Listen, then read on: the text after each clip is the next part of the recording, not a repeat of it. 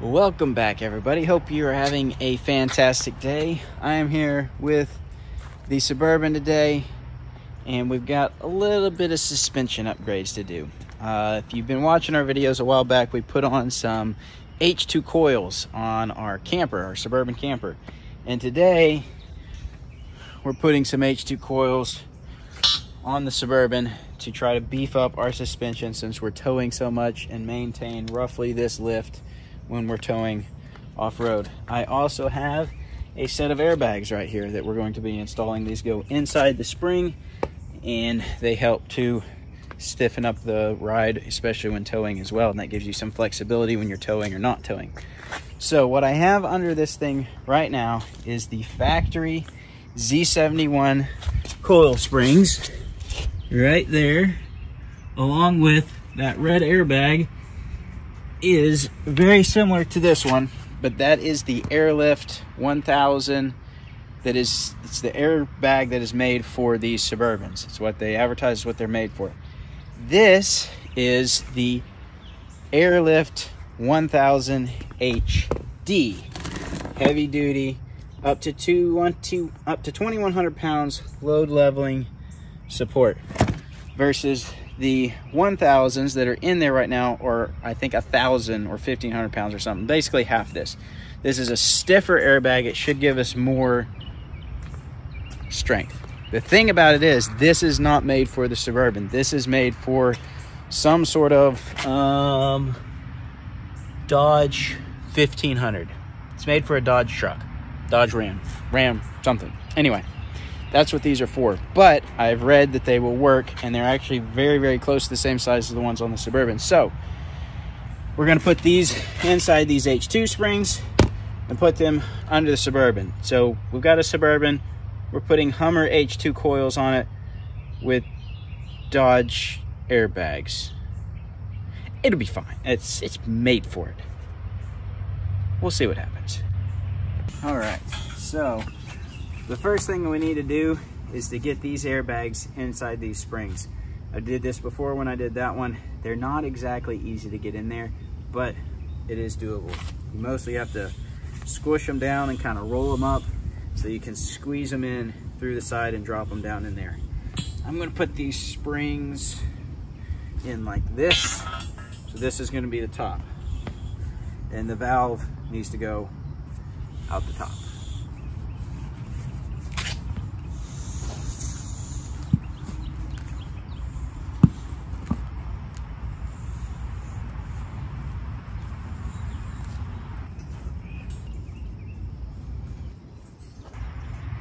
There we have it. One is in. And you may be thinking, well, that's too short. Well, when the vehicle weight gets on this spring is going to compress a lot. So, and that airbag is going to get wider and taller when it's inflated. So, one down, one to go.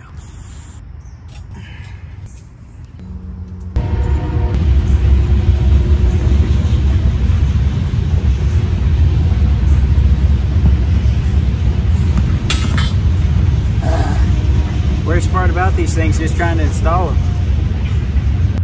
All right, now that those are in, next step, we got to lift this thing up, drop the axle down, disconnect the shocks, the sway bar, a couple other things so we can drop the axle all the way down and pop these springs out. You can do this without compressing the springs or anything like that. You just got to take enough stuff loose that the axle can fall all the way down. Naturally, I'm just working with this floor jack. I don't have a lift. I don't have a tractor today. All I've got is a floor jack, but I think I can make it work. I don't recommend this. It's not safe. I mean, it's not unsafe, but it's not real safe. But I'll make it as safe as possible with the resources I have and get the job done.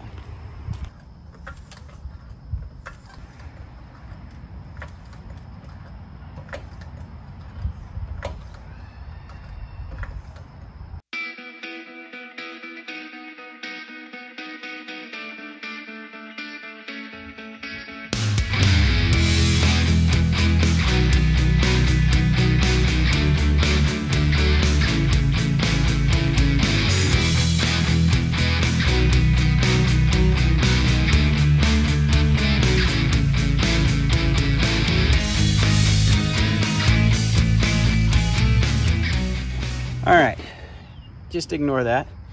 And I've got, this is one of the springs that was in there. This is the Airlift 1000 bag that's made for the Suburban. And it's actually shorter than this bag. This one is wider, but I think a lot of that is the use. I've had these in here for 4 or 5 years and just used them pretty regular. They've been good, but they really never were sufficient. I always wanted a heavier duty bag to give me a little bit better lift capacity. But you can see these springs, factory Z71 springs, H2 coils, they are almost exactly the same height. And this is with an 1.5 inch spacer. So I am hoping that I come out at the same level as before, because I sat where I wanted it to sit. I'm hoping to come out with the same level, but with a stiffer ride and a little bit more capability in my airbags to keep me level, so that I can hopefully ride a little bit higher on the trail when I'm loaded down. So, time to start getting these in. Still gotta get the other one of these out, but I need to get the air hoses and everything hooked up to these bags and routed back out to the bumper, same spot as I had the old ones. I'm probably gonna go ahead and replace all the hoses and connections just because I have new ones. And I did have one of these that had a leak. I think it was in one of these joints, like right here, or in one of my hoses, I believe is where the leak was at. It was slow. I could do a trip before it let down. I just had to air it up every 12 hours. So try to get these new ones where they don't leak. That's one of the hard parts about the airbags, just keeping them from leaking, but it's usually at a joint. So see what we can do. All right, so these have basically just a Schrader valve without a valve stem in it here. And this piece goes onto the top here on both of these. You need to get that snug. It's got a piece of rubber in there to help it seal up. And then this tubing will go from there over to the bumper, where we'll install this Schrader valve in the bumper so we can air it up from there. They do give you a T, so you can air them both up and equalize them. I've never used one of these. I always run both of them back to the bumper so I can just air them up there. It doesn't matter either way.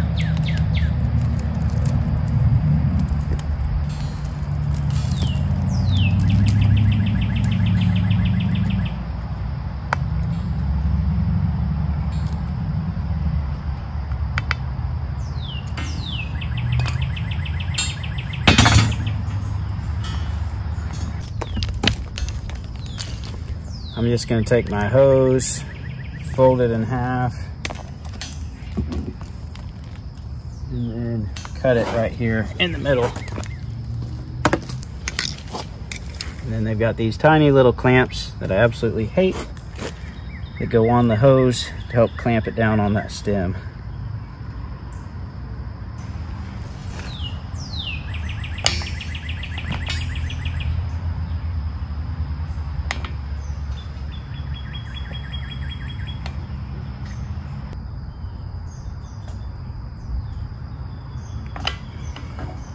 These are ready to install now. Just route this up, back to the bumper, get this thing stuck in there, see where she's gonna sit.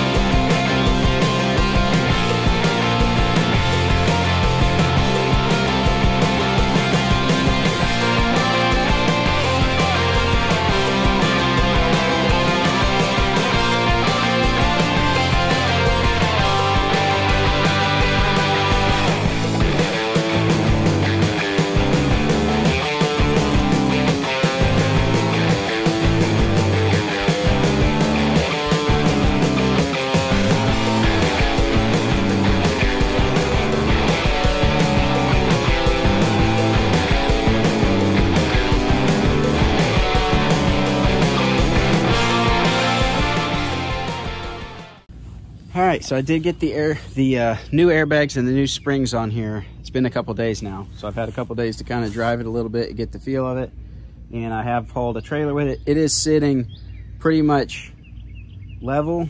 It's not on perfectly level ground right now, but it's sitting pretty much level, almost exactly. Like, I can't tell the difference visually on where it is now versus where it was with the stock springs and the 1.5-inch spacer. So H2 coils will give you equivalent of Z71 springs plus an 1.5-inch spacer.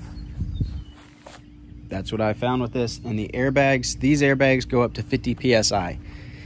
My old airbags went to 35, so that gives me a higher pressure in the airbags. It raises it about 1 inch, and then of course when you load it down. So I won't run the airbags with more than 5 psi in them when it's empty, but when we're pulling the camper, then we'll raise that psi and help us maintain ride height and the extra stiffness on it. It still rides fantastic without the airbags aired up. With them aired up, I can tell the difference, but it's not that rough. So with a load on it, it's gonna help stabilize it and actually make it safer to drive. So I am really happy with it. I'm glad not to have spacers. I'm glad to have heavier duty springs.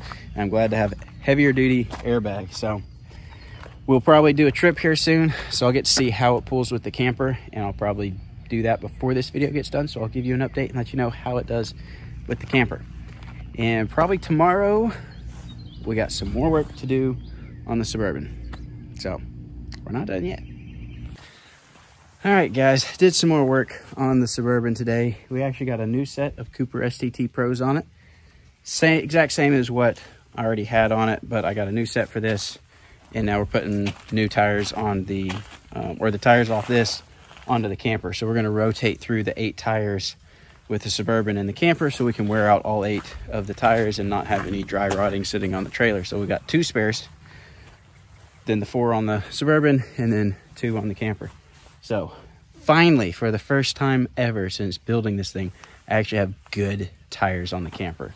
We had the original tires from when it was wrecked, which were not great. Then we had the used tires off of this, which were better than the others, but they were worn out. They were down to the wear bars. They were worn out. But we finally have good tires across the board on the Suburban and the camper.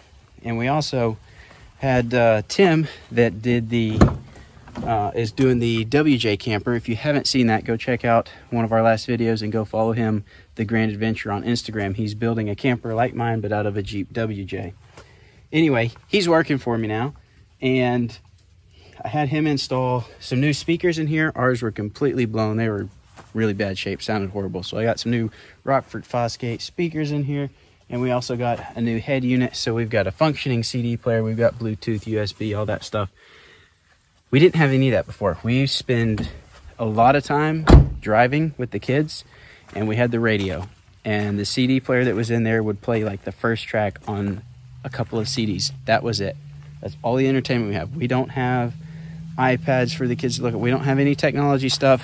We play games, they talk, we look out the windows, be creative, use their imagination.